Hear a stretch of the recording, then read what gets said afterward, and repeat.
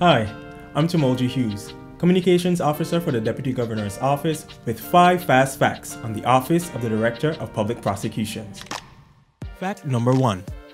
The Office of the Director of Public Prosecutions was created under Section 59 of the 2007 Virgin Islands Constitution Order on June 1, 2007 and is solely responsible for the instituting, taking over, and discontinuing of criminal proceedings. Under the Virgin Islands Constitution Order, the Director of Public Prosecutions is not subject to any direction or control of its power as granted by the Constitution.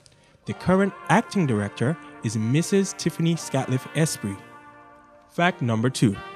The Office of the Director of Public Prosecutions receives files or matters investigated by the Royal Virgin Islands Police Force, Her Majesty's Customs, Department of Immigration, or any other law enforcement agency.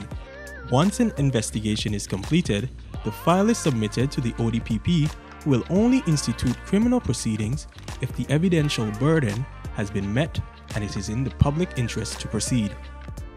Fact number 3. The criminal law year commenced on January 13th, and with it, the criminal assizes, which lasts during the law year with breaks during Easter and August. The year is split into 3 terms: Hillary term, Trinity term, and Michaelmas term. Fact number 4. Justice Trevor Ward QC is the new criminal court judge. He is a graduate of the University of the West Indies and the Hugh Wooding Law School in Trinidad. He is the holder of a BA, LLB, and legal education certificate. He began his legal career as a prosecutor in 1998 in the Office of Public Prosecutions in Trinidad and Tobago. He was appointed Senior State Counsel in 2003 until 2005 when he joined the Attorney General's Chambers in Cayman Islands. In 2011, he was appointed Deputy Director of Public Prosecutions.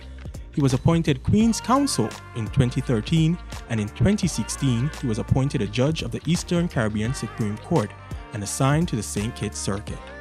Fact number 5.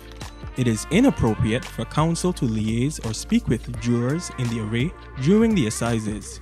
This is done to ensure the jury remains unbiased and to ensure that proceedings are done fairly. Well, there you have it. 5 fast facts on the Office of the Director of Public Prosecutions. I'm Communications Officer for the Deputy Governor's Office, Tumolji Hughes. Thanks for watching.